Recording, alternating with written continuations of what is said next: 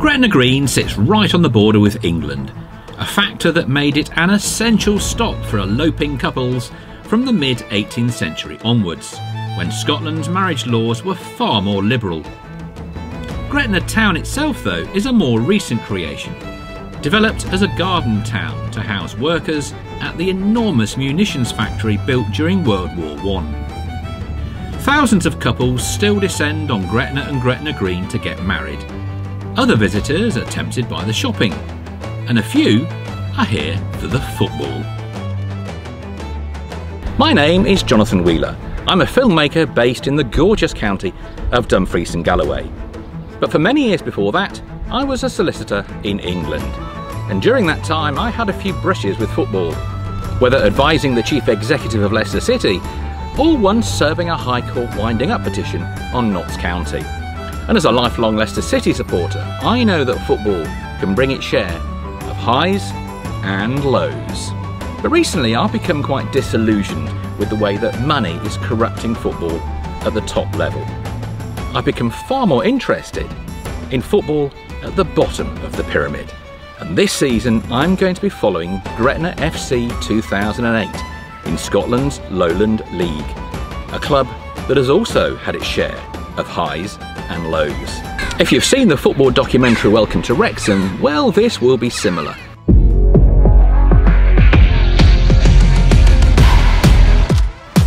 Okay, apart from the fact that there's no Hollywood millionaire and there's no Netflix budget. In fact, there is no budget at all.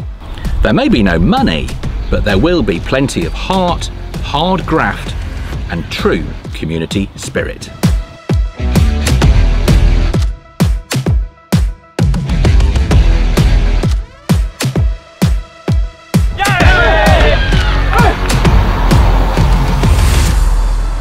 If you step 1 foot over the southern boundary of Gretna, then you'll find yourself in England. Cumbria, to be precise.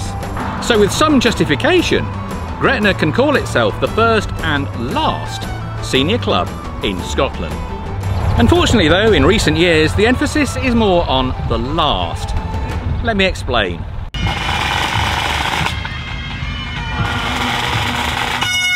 Scottish senior football has 5 tiers. The top 4 are part of the SPFL, the Scottish Professional Football League. At the summit sits the Scottish Premiership, a league where 2 teams from Glasgow play 10 other teams to decide which of them should be crowned champions. Next comes the Championship, League 1 and League 2. Tier 5 is split geographically between a Highland League and a Lowland League. Each year, 1 team from Tier 5 has the chance for promotion to the professional leagues. Last season, Gretna had what one might describe as a bit of a nightmare, winning just 3 games and finishing 20 points behind the next team. Normally, of course, that would mean certain relegation, but fortunately, 1 team was even worse. In a winner-takes-all final match, Gretna beat Edinburgh University and avoided the dreaded drop into the junior leagues. Change was definitely needed. In steps former Gretna player and local businessman Nicky White. It was one of the original 2008 teams when the club reformed.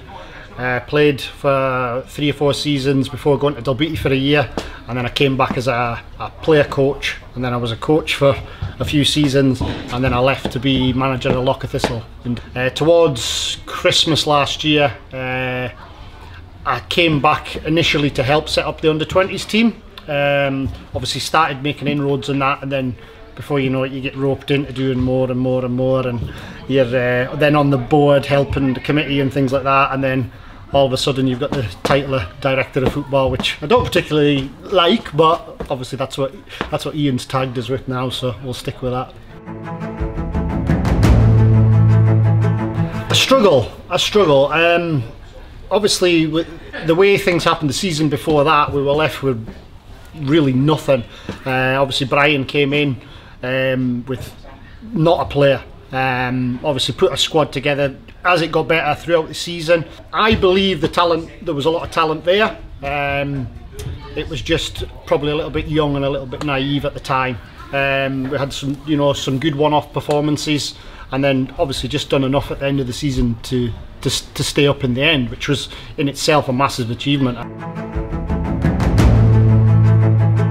just to basically get back to roots and, you know, get the community back involved. I feel over the last 5 or 6 years the club's been going in one direction, and my view is to come back, you know, try and get the best local talent that we can, and then obviously from there it was a case of, you know, try to find a new manager who was luckily already in the door. So whenever we've had successful teams at Gretna, whenever I've been involved, it's always been a mixture of Dumfries and local boys, and then the best that Carlisle have got. And I think that was the plan. So that's what we've tried to do. I don't even think it's just for Gretna. I think it's for the region as a whole, because now obviously with Dalbeattie dropping the year before, Threave have went a different route. I just believe that obviously we are now the only club in the area. So any young, you know, aspiring footballer, you know, if they're not making it at Queen's or Annan, they're playing South of Scotland football. So we are hopefully the option, and so long, you know, long may it last. The new manager tasked with changing Gretna's fortunes this season is Vinnie Parker, who finished last season in goal. Well, it's my first stint as manager, obviously, but I've had 3 stints here. So when I first came to Gretna, it was under Rowan Alexander, and it was called the Skill Seekers at the time.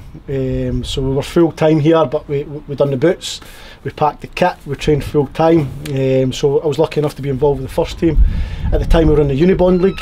I managed to make a few first team appearances there when I was 16, 17, and I loved it. I loved that environment. I loved being full time. Then we were fortunate enough to go into the 3rd division at the time in Scotland, and I was there for a season as well before I moved on to Albion Rovers. My second stint came when it was Gretna 2008, obviously after the kind of high profile demise of Gretna. I came back and it was Stuart Romey. It was the manager at the time, and lads, we got 15 minutes before kick-off. I played the first ever Lowland League game, so I did for Threave at the time. So I've been in the Lowland a long time now. At one point I think I held the record for most appearances, and like I said to you earlier, probably hold the record for conceding the most goals in that league as well. But it was a good stint with a really good side at that time, and we competed in the Lowland. Then obviously I've came back again at Christmas, and I really enjoyed it. It was a battle, but I came to try and help keep the club up, and I felt a massively played a big part in that. I had some really good performances, especially the last game of the season when it was against Edinburgh Uni, and we needed to win, and I had a really good game that day. So I thought I'd done alright for being a 39-year-old goalkeeper who was allegedly retired. But 3 stints I've had at Redhill.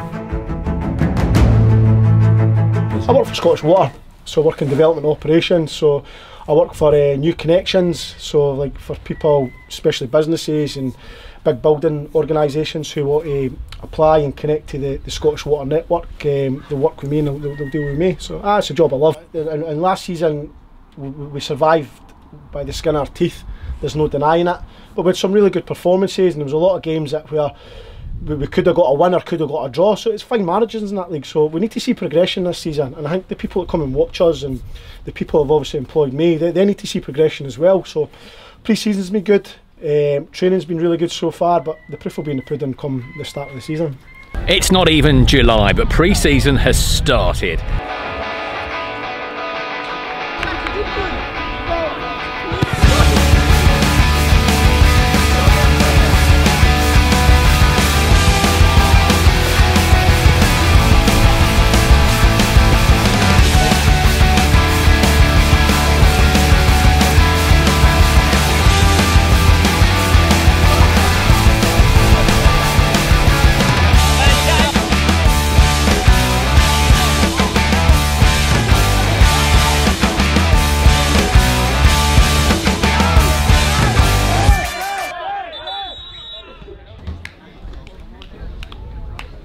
Exceptional. I thought the leaders in the group stood up really well. Even before the game I was asking us to be playing the game at a high tempo, didn't want the game to stop, but they judged that themselves on the park and realised we might have to slow it down every now and again, and I thought they'd done that really well. Yeah, we were really pleased. Obviously today we've had 8 new players in, so it was about getting a bit of familiarity and a bit of relationship between the guys. I thought we controlled a good chunk of the game. I thought probably on another day we'd have liked to have maybe scored 2 or 3. We had another couple of chances.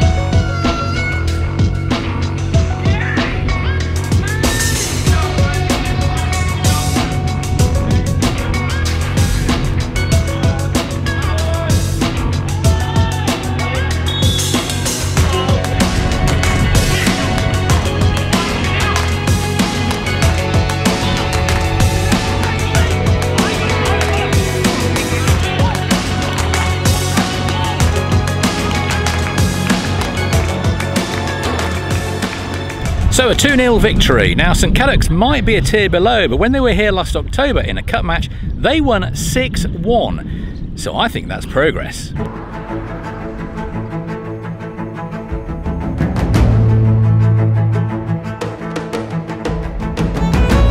If you're not familiar with the Gretna story, then if I was to say that Gretna FC once graced the Scottish top flight, almost won the Scottish Cup final, and made it to the UEFA Cup, then you'd think I was mad. Well, it's true. The crazy years started when a millionaire businessman and philanthropist called Brooks Mileson suddenly appeared at Raydale Park. Like I remember at the time, obviously, like I spoke about before, we were full time, and at that period, like we were painting walls and stuff like that. Then there used to be a stand behind this goal, and all of a sudden there was an Aston Martin appeared one day, and there was a kind of slightly dishevelled fellow sitting in the bar with Rowan, who was the manager at the time, and he was introduced as Brooks Milestone. And before we knew it, the stand was sponsored by Crest Sportswear. All our kit was Crest, and that's how it kind of started. The youths were sponsored by Crest at the time, and I believe at the time he was trying to take over Carlisle United, and for one reason or another it didn't work out, and like Sir Rowan and that managed to bring him on board here, and listen, it was exciting at the time. Obviously it never ended very well, but you certainly noticed when there's an Aston Martin sitting at the car park at Gretna Football Club. So no, I remember it really well when he first came in, and obviously it just grew and grew and grew from there.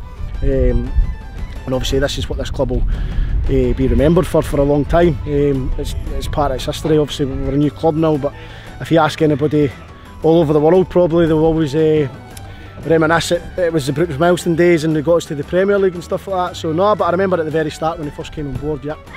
3 successive promotions took Gretna to the Premiership in 2007. During their first top flight season, it was bad enough that they had to play their home matches in Motherwell, but then their benefactor fell seriously ill and later died. Within a few months, the club was liquidated. The dream was well and truly over, and the future looked bleak. Determined to keep football in the town, the Gretna Supporters Society founded a new club, Gretna FC 2008, on the 2nd of July 2008.